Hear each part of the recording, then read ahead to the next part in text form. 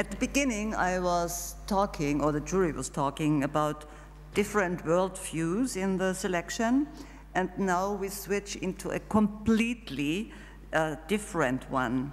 Before we start the film by Alessandro Bavari, let me briefly introduce you to him. Alessandro is an Italian artist who studied scenography, photography, history of art, and various other topics at the Academy of Fine Arts in Rome. He developed a strong grounding in the diverse technologies of painting, like of oil, of watercolors, and at the same time, he started to experiment with mixing the different techniques and explored the photographic printing techniques. In '93, he edited digital manipulation to his art, developing a very personal artistic language. This language uses industrial and organic products from nature before incorporating the photographic process. And then now I cite you, the computer digitization, which leads to a kind of contamination among the arts, dissolving the boundaries which distinguish them. And the Golden Nica for Alessandro Bavari was not a first winning favorite for the jury. And I read you from the statement. While some of us didn't necessarily share the apocalyptic view of the film, we found that it left the most indelible impression. And later, jury says, what starts in a cinematic, kinetic, yet clean field of geometry and bodies gradually evolves or devolves into the artist's vision of a nightmarish black and white world created by a continual collision of the human and the architectural form. It finally culminates in a screaming dance among the ruins. In an impressive virtuoso tour de force, Alessandro Bavari creates a constant melee of grime, projectile muck, and dust among collapsing spaces as the stage for metamorphosing human bodies with branching limbs that seem to constantly break the architectural environment apart. Well, this was the jury statement, and now let's watch the film in full length.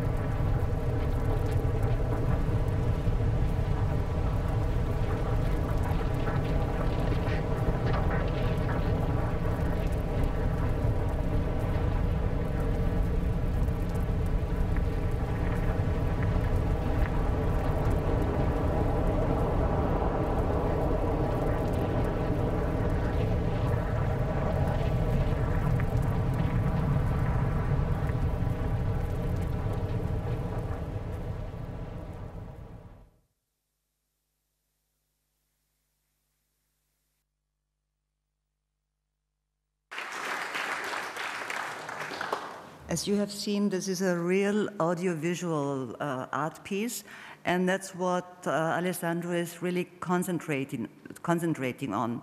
Alessandro, c'est maintenant à toi de prendre la parole.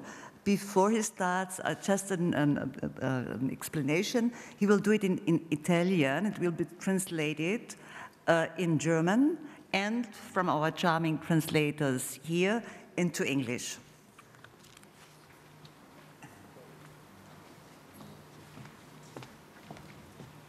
Buongiorno a tutti.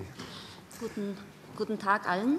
Allora, quello che cercherò di spiegarvi perché ho prodotto Metachaos e come l'ho realizzato. Now I'd like to talk to you about why I did Metachaos and how I did it.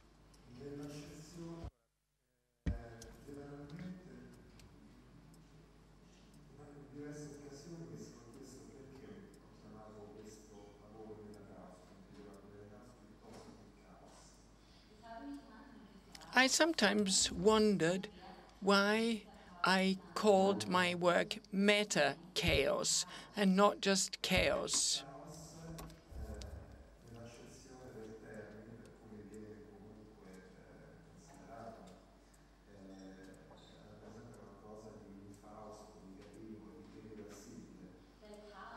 Chaos, in the true sense of the word, means something extremely negative, chaotic, and irreversible.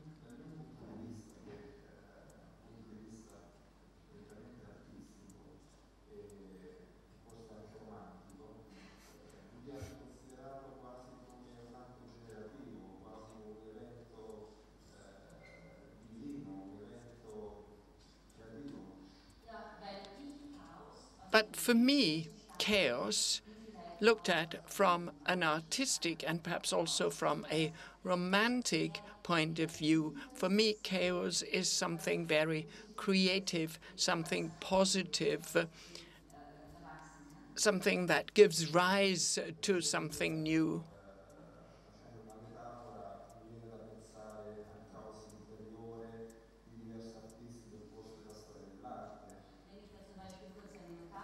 If I may use a metaphor, the inner chaos of many artists, experienced by many artists, like Caravaggio, who was a controversial personality,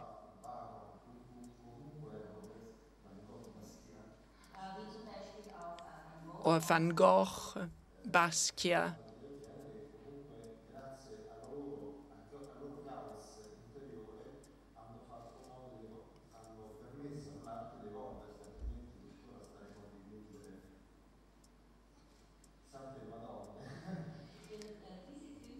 These were artists who, thanks to their internal chaos, allowed art to develop further. Without these artists, perhaps we would still be representing nothing but the Virgin and the Child.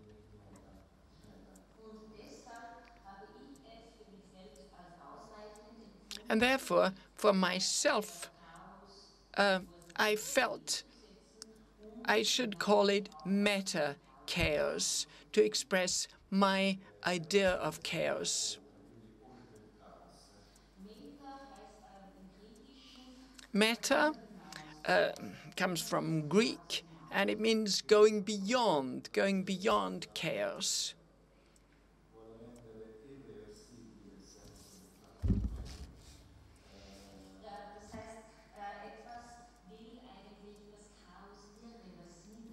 So there is something that wants to make chaos irreversible.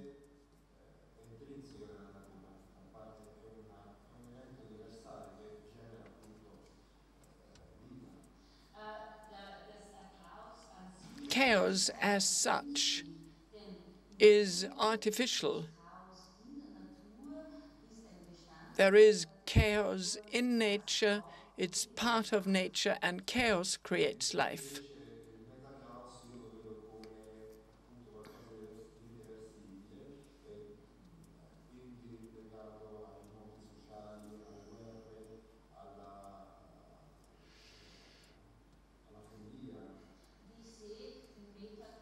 For me, Metachaos is something irreversible given the social unrest, given the existence of war and hatred.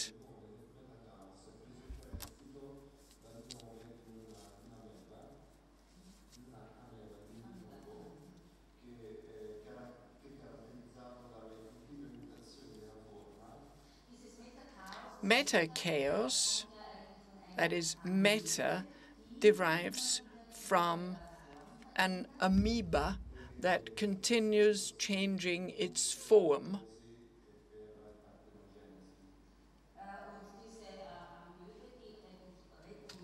It reproduces through mitosis or parthenogenesis.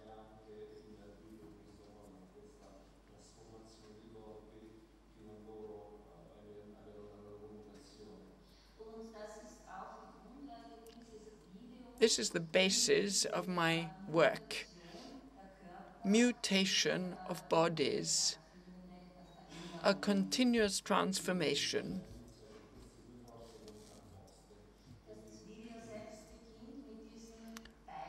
The work starts with two conflicting forces.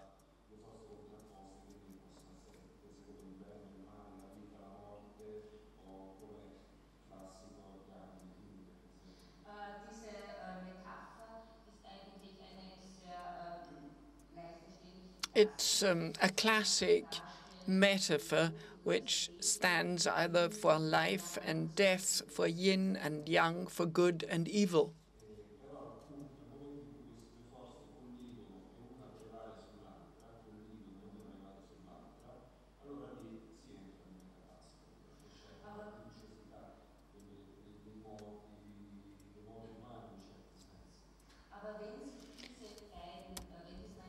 When the two forces meet, and when one prevails over the other, when one force is stronger than the other, the result will be metachaos, a convergence and mingling of different forces.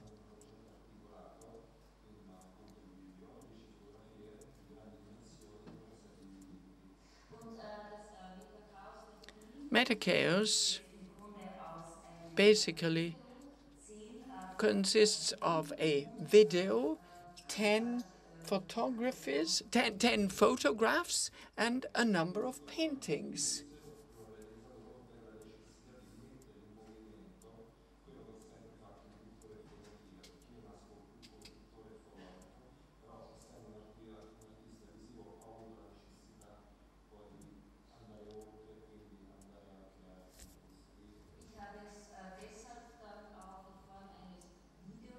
I did use the form of video because it was my intention to incorporate or to introduce motion to still images. I'm originally a photographer and a painter, and this video allowed me to introduce motion.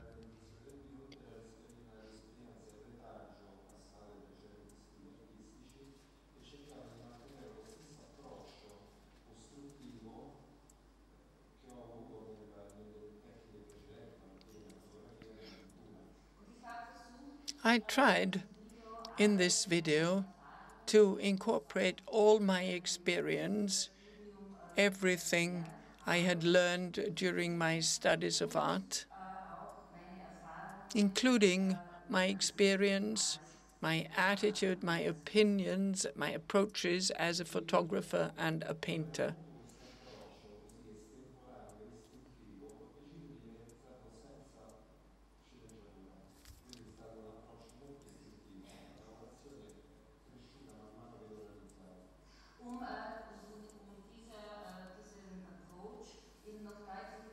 To make this approach even clearer, I decided to base this video on spontaneous ideas without a real line of telling a story.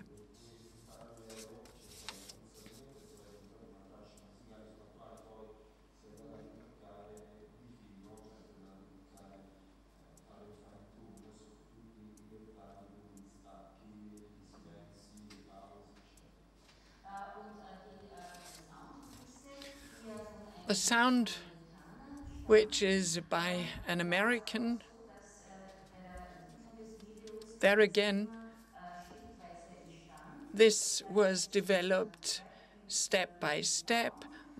We had a soundtrack, and then we added the video, and then we did the fine-tuning.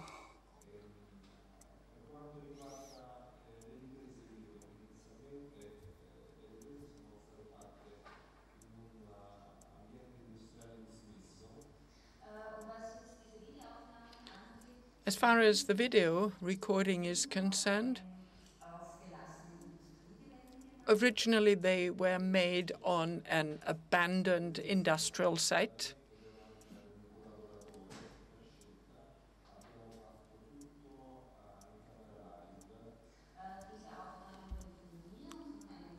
I myself and a colleague of mine made the recordings, and we both decided to use a live camera.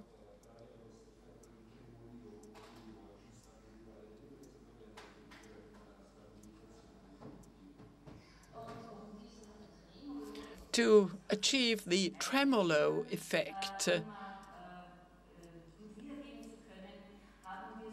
we even removed the stabilizer from the camera objective.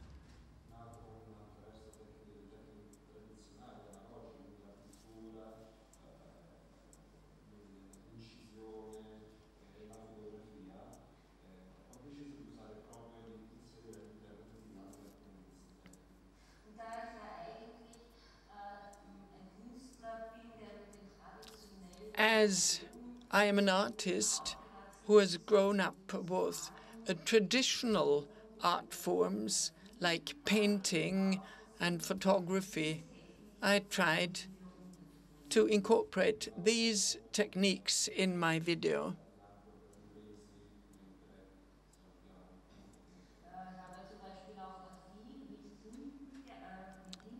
I used ink a great deal.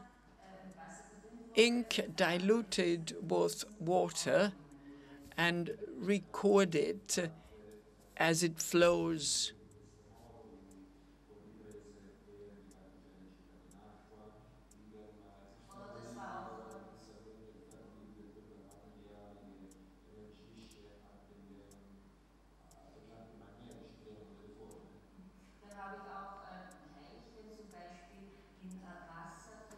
I dissolved particles in water. I was working with liquid iron because liquid iron also has magnetic fields.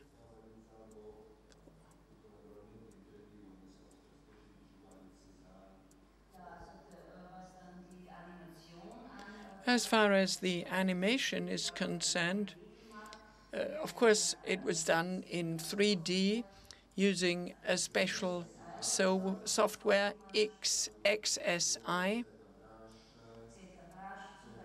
ZetaBrush, for example.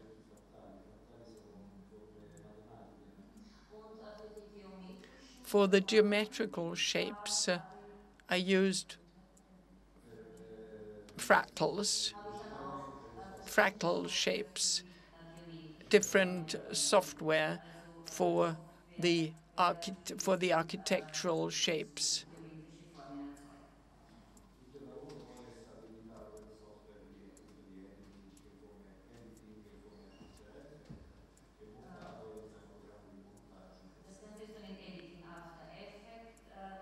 So we used After Effects for editing, and Mediacento were used for the montage. So what else can I tell you?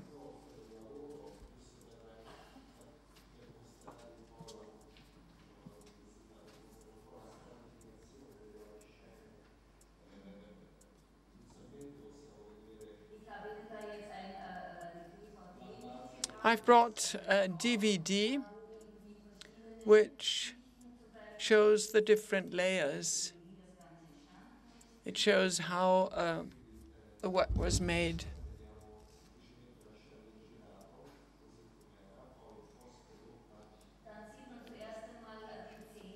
First, you can see the individual scenes, the way they were shot.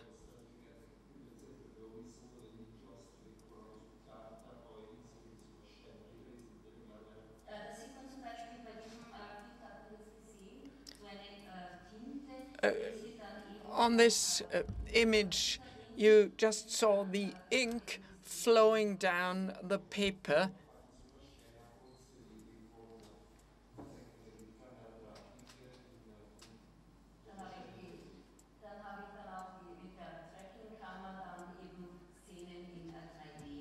And using the tracking camera, I was able to incorporate 3D scenes.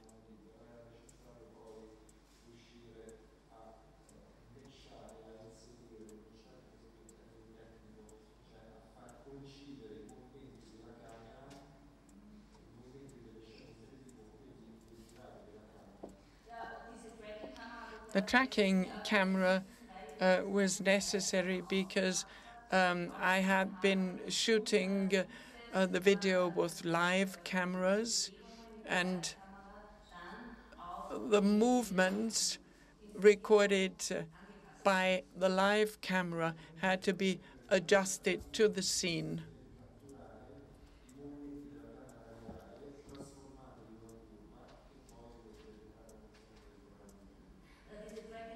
The tracking camera allows you to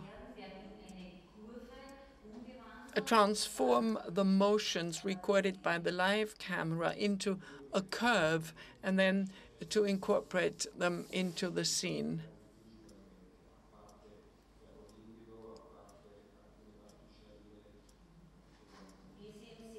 As you can see,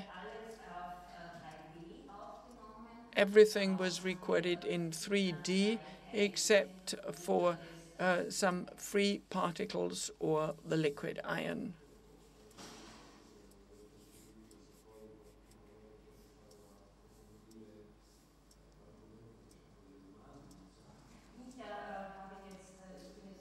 Well, that ends my presentation.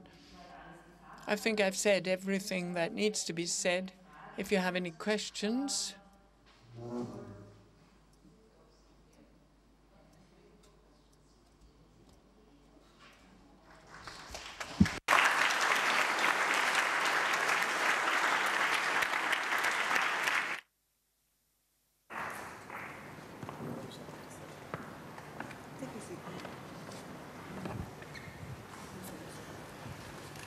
I think,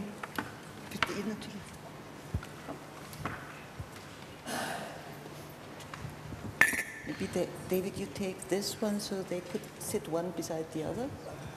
No, you take the other seat. So Here. Yeah, of course, please. Yeah. So you've seen two very different pieces, and I guess if you have questions, please ask.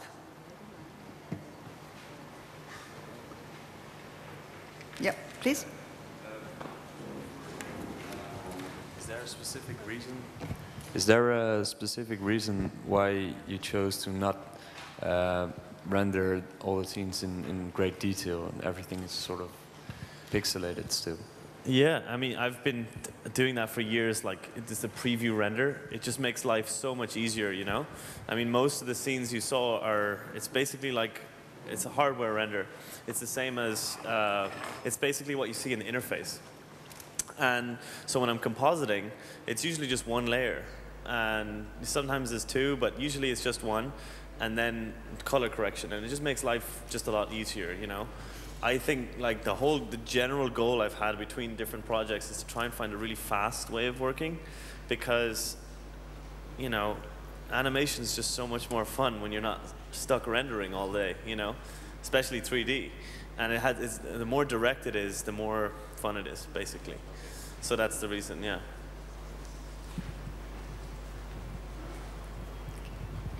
Another question? I wanted to know, the jury thought that all the pieces, selected pieces, are showing very different viewpoints for the world around us. You agree with that? Do you think that's a cultural question regarding your individual cultural backgrounds, or is it a generation question? I guess. Should I answer this one, or should we both? Both of you. It's a question for you too. It's probably. I think it's probably a little bit of both. I'm definitely, you know, a lot of inspiration has come from the internet, you know, and it's not from painting, it's not from photography. It's like it's purely from, like the total just like, you know, just overflow of information that you know that I grew up with, and that you know inspires me. So it's more like, you know, video games and the internet, and also cinema, and, you know, old cinema and new cinema and everything together. So you know, that's a sort of a reference point probably for me, more so than you know, analog media. I worked a little bit of drawing, but I'm not coming from analog media. You mean you really grew up with computer? Not as much and as television and cinema. Well, not as much as the generation now, but I definitely when, you know, like I didn't have YouTube obviously growing up, but I did have like just a lot of cartoons and video games, right? So yeah, basically. Alessandro, pour toi, c'est une question de génération ou de l'arrière-plan culturel?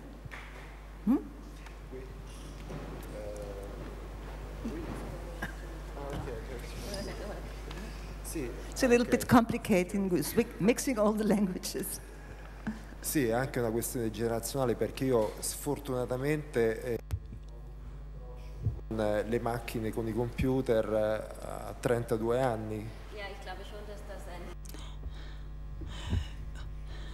I do think that it's a generation issue. I myself got my first computer when I was 2 years old.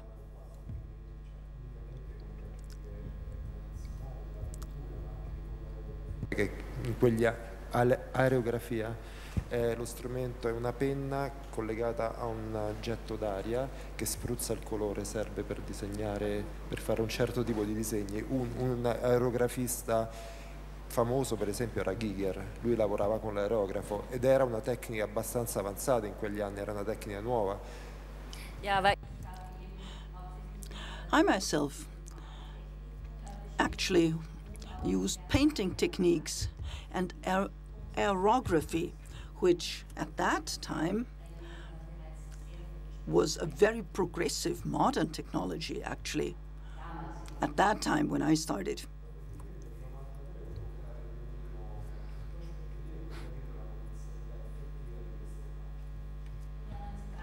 In 1993, I got my first Apple Macintosh, and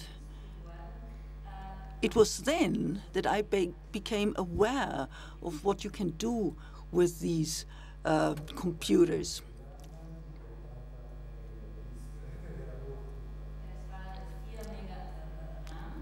Well, I had a 4 megabyte RAM and 80 megabyte hard disk. So it wasn't easy to work with this computer.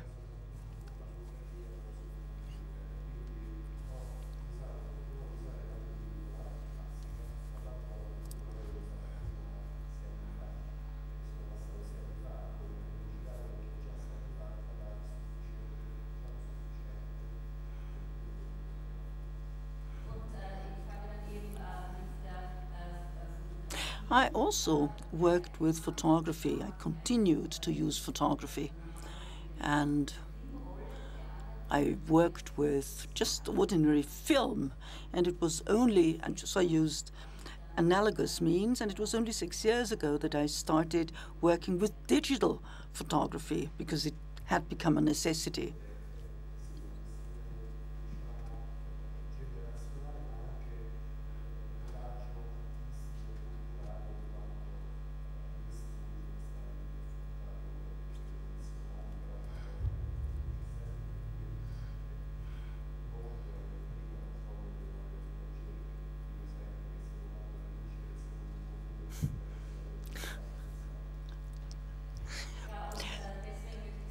Well, I would like to say I think it's a question of generations in principle, but on the other hand, I would also say that I myself am always willing to try out new technologies. I'm open towards new technologies. And there's one thing I'd like to add. If Leonardo da Vinci had been familiar with computers, he would certainly have used them. Definitely. You came pretty late on computer animation. You are still painting.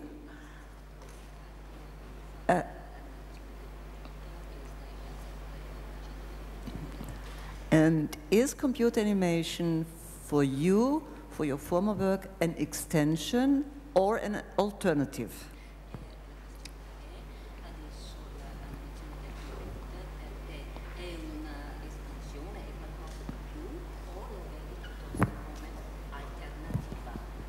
No, è senz'altro un'espansione, senz'altro un'espansione. Proprio perché ho sentito la necessità di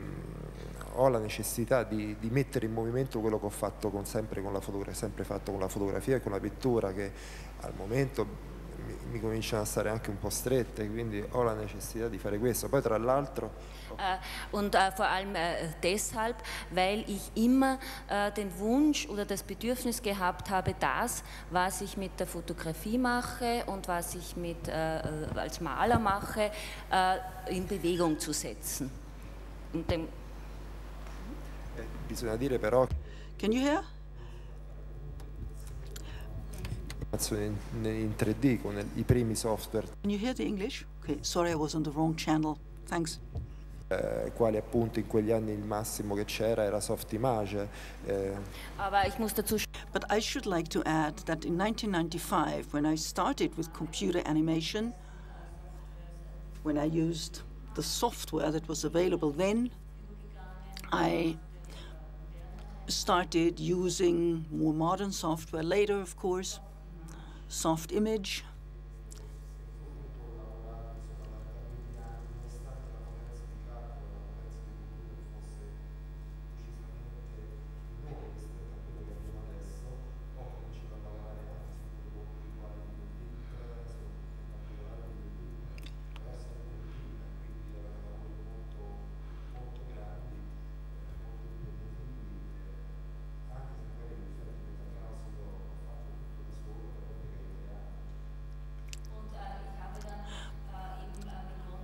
And I started producing the first video clips using computers, which, of course, at that time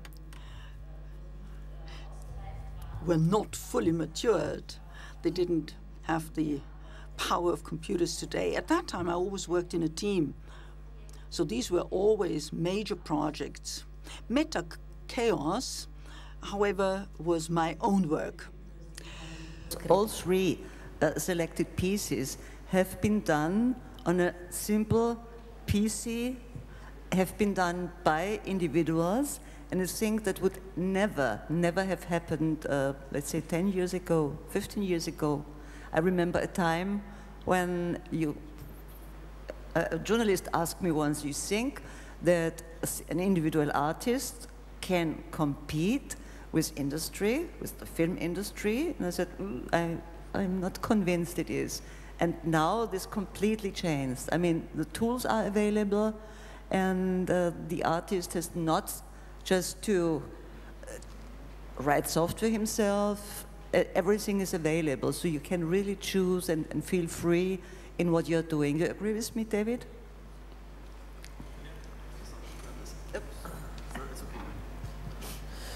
Yeah. It's also very easy to download software, you know. No. So, you know, that's actually an amazing phenomenon that we can all just get it pretty easily. So that's the reason that I've learned, you know, stuff, is that I've been able to illegally download software.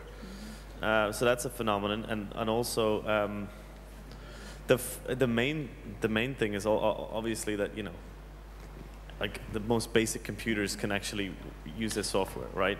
So you don't need a crazy expensive computer. That's also like a new thing. It used to be like you get an SGI.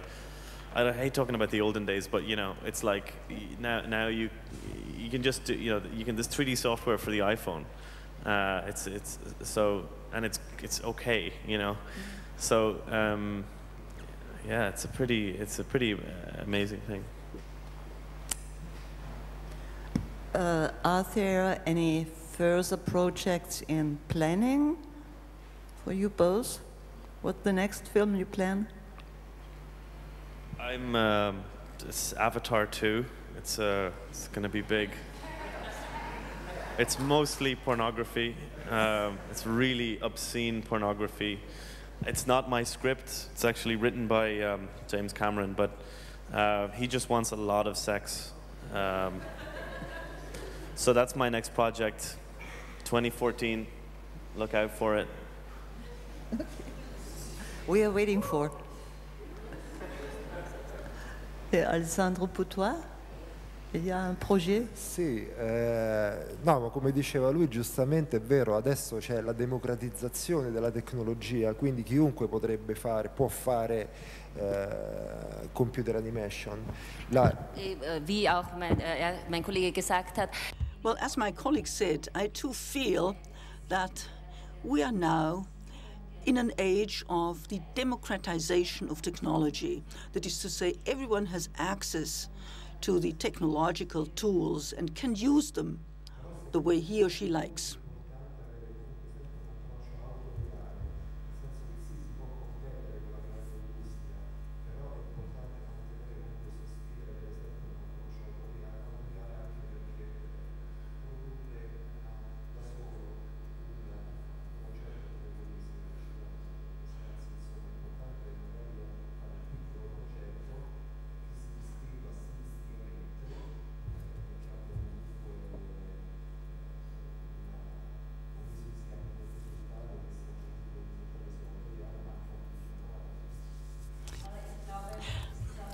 I believe it's very important that you can compete with the film industry, but at the same time, it's also important that your projects should reflect your personal style. You should stay true to yourself. And when you do a project, it should always reflect your mind and your style.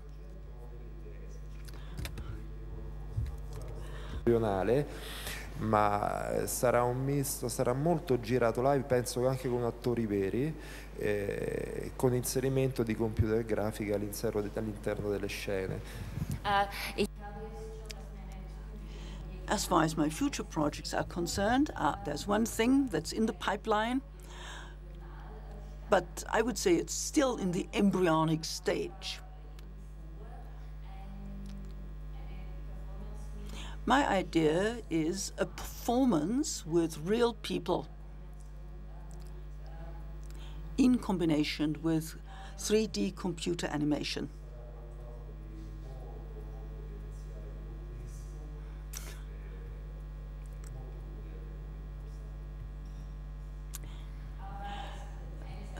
And I know one thing, it's going to be very grotesque or bizarre, very cruel. More cruel even than Metachaos. Loro stanno anche aspettando il tuo pezzo nuovo. Fra 3 anni forse. Well, 3 years from now. Any more? Oh, here we are. I would like to know what's your workflow like. I mean, do you start with an idea, I mean, conceptually, or do you draw a lot and evolve it around there, or? Yeah, it always starts with the idea. Yeah, I mean, with the external world, you already told us that it was something different because you had the story and then you animated it, but your other works, like? You know, I try and change it with different projects, but what I've found is I try and make the most flexible pipeline possible, and I do that by basically making like a really short render time, like I said earlier. So things like design actually changes right up until the last minute. I really like that, like freedom of just not, you know, there's certain things like that I manage to keep flexible right up until the end. There's not much drawing. I find I'm so I love modeling so much in the software that I just do it so much faster by just putting a bunch of cubes together.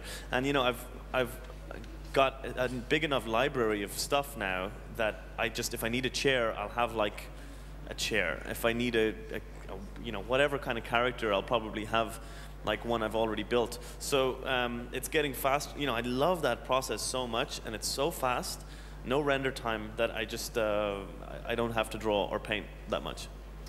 I get help with color though. That's one thing I'm really bad at. I'm kind of colorblind, so I have a friend who I give him screenshots, and then at the very end of every project, he just goes over it with Photoshop and paints over it. So it's color it this way. Thanks. Here's a question. Yeah, talking about growing up with video games, question to David, and the media of our time and blah, blah, blah. Question, what do you think about interactive? Yeah. Can I interact with animation just without pressing buttons, with constructing emotion? Is there a difference? Yeah, totally. I have a problem with a lot of people's interpretation of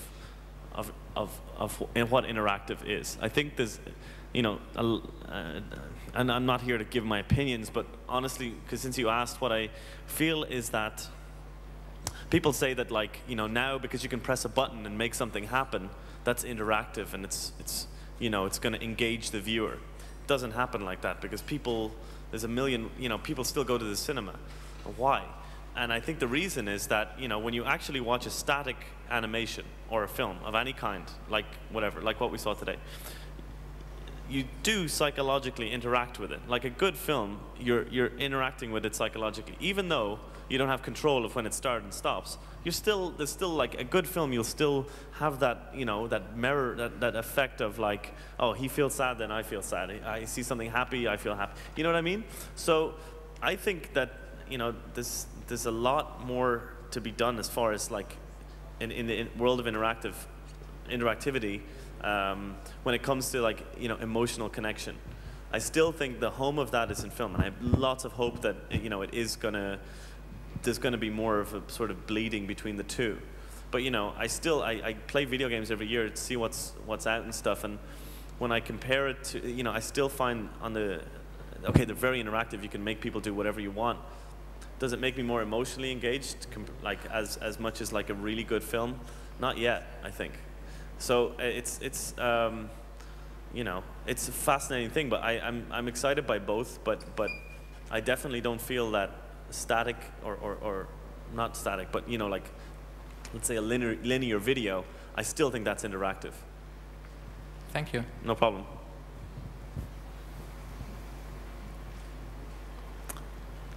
We are running out of time. Thank you. I promised at the beginning, I promised to show you full length, also the other distinction by Alex Roman. Maybe they allow us to view some minutes of that. It's over 10 minutes long. Thank you for your attention. Thank you for being with us. Thank you for your interest. And the next Prix Forum is on interactive art, starts at 2:30. with the winners, and the session is hosted by Tomoe Moriyama.